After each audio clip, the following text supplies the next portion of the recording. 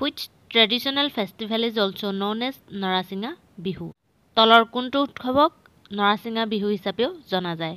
শুদ্ধ উত্তৰটো হৈছে বি পৰাগ। পৰাগক নৰাসিঙা বিহু হিচাপেও জনা যায়।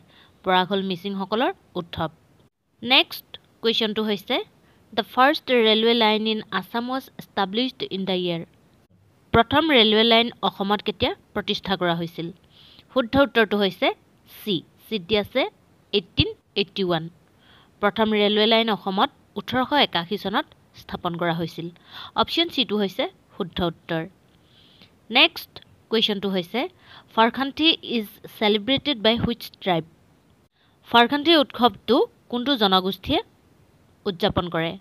শুদ্ধ উত্তৰটো হৈছে ডি। ডিত দি আছে ৰাভাজ। ৰাভাসকলে ফাৰখান্থি উৎসৱটো উদযাপন কৰে বা পালন কৰে। অপশ্যন ডিটোৱে হৈছে শুদ্ধ উত্তৰ। নেক্সট কুৱেশ্যনটো হৈছে Srimanta Sankardeva was able to establish একশৰণ নাম ধৰ্ম ডিউৰিং হুইচ কিংছ ৰুল? কোনজন ৰজাৰ ৰাজত্বকালত শ্ৰীমন্ত শংকৰদেৱে এশৰণ নাম ধৰ্ম প্ৰচাৰ কৰিছিল? শুদ্ধ উত্তৰটো হৈছে চি। চিত দি আছে নৰনাৰায়ণ। শ্ৰীমন্ত শংকৰদেৱে নৰনাৰায়ণৰ ৰাজত্বকালত এশৰণ নাম ধৰ্ম প্ৰচাৰ কৰিছিল। অপশ্যন চিটোৱে হৈছে শুদ্ধ উত্তৰ। নেক্সট কুৱেশ্যনটো হৈছে Lakshminarayan was first ruler of which dynasty? Lakshminarayan তলৰ কোন বংশৰ প্ৰথম ৰুলাৰ আছিল? শুদ্ধ উত্তৰটো হৈছে বি। বিত দি আছে Cooch Behar portion of Koch dynasty. Lakshminarayan was the first ruler of Cooch Behar portion of Koch dynasty. Option বিটো হৈছে শুদ্ধ উত্তৰ। নেক্সট কুৱেশ্যনটো হৈছে who was the first ruler of কোচহাজো division of Koch dynasty? Koch ডাইনেষ্টিৰ কোচহাজো ডিভিজনৰ first ruler কোন আছিল? শুদ্ধ উত্তৰটো হৈছে চি। চিত দি আছে Raghudev Narayan. Raghudev Narayan was the first ruler of কোচহাজো division of Koch dynasty. Option চিটোৱে হৈছে শুদ্ধ উত্তৰ। নেক্সট কুৱেশ্যনটো হৈছে who was the founder of Bijni branch of Koch royal family? Koch royal ফেমিলিৰ বিজনী ব্ৰাঞ্চৰ ফাউণ্ডাৰ কোন আছিল? শুদ্ধ উত্তৰটো হৈছে অপশ্যন চি। অপশ্যন চিত দি আছে বিজিত নাৰায়ণ। বিজিত Narayan was the founder of Bijni branch of Koch royal family. Option চিটোৱে হৈছে শুদ্ধ উত্তৰ। নেক্সট কুৱেশ্যনটো হৈছে হু ইন্ট্ৰডিউচড এ silver coin name the Narayani during his rule? কোনজন ৰজাই তেওঁৰ শাসনকালত নাৰায়ণী নামৰ এটা ৰূপৰ মুদ্ৰাৰ প্ৰৱৰ্তন কৰিছিল? শুদ্ধ উত্তৰটো হৈছে অপশ্যন বি। বিত দি আছে নৰনাৰায়ণ। ৰজা নৰনাৰায়ণে তেওঁৰ শাসনকালত নাৰায়ণী নামৰ এটা ৰূপৰ মুদ্ৰাৰ প্ৰৱৰ্তন কৰিছিল। অপশ্যন বিটো হৈছে শুদ্ধ উত্তৰ। নেক্সট কুৱেশ্যনটো হৈছে who was the first king of Koch dynasty? Koch বংশৰ প্ৰথম ৰজাজন কোন আছিল? শুদ্ধ উত্তৰটো হৈছে অপশ্যন চি। চিত দি আছে বিশ্বসিংহা। বিশ্বসিংহই আছিল কোচ ডাইনেষ্টিৰ প্ৰথমজন ৰজা। অপশ্যন চিটোৱে হৈছে শুদ্ধ উত্তৰ। নেক্সট কুৱেশ্যনটো হৈছে হু defeated the Khen ruler নীলম্বৰ in 1498? খেন শাসক নীলম্বৰক 1498 চনত কোনে পৰাজিত কৰিছিল? শুদ্ধ উত্তৰটো হৈছে অপশ্যন এ। ইয়াত দি আছে আলাউদ্দিন হুছেইন শ্বাহ। আলাউদ্দিন হুছেইন শ্বাহে খেন শাসক নীলম্বৰক 1498 চনত পৰাজিত কৰিছিল। অপশ্যন এটো হৈছে শুদ্ধ উত্তৰ। নেক্সট কুৱেশ্যনটো হৈছে which one is the highest peak in Assam?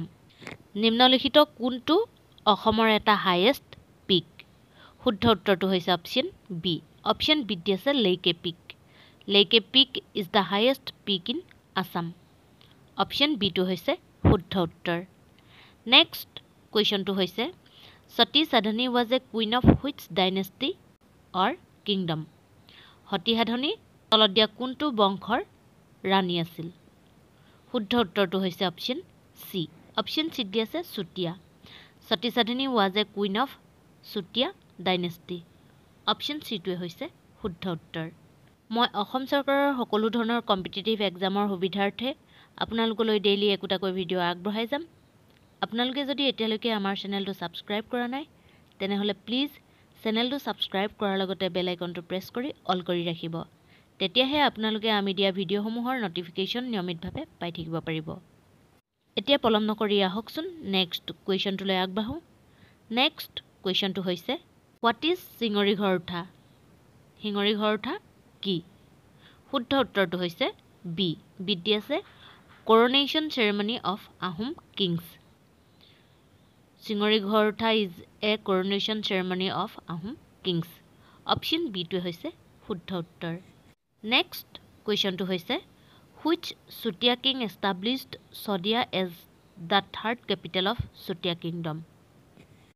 কোনজন চুতীয়া ৰজাই সদিয়াক চুতীয়াসকলৰ তৃতীয় ৰাজধানী হিচাপে প্ৰতিষ্ঠা কৰিছিল?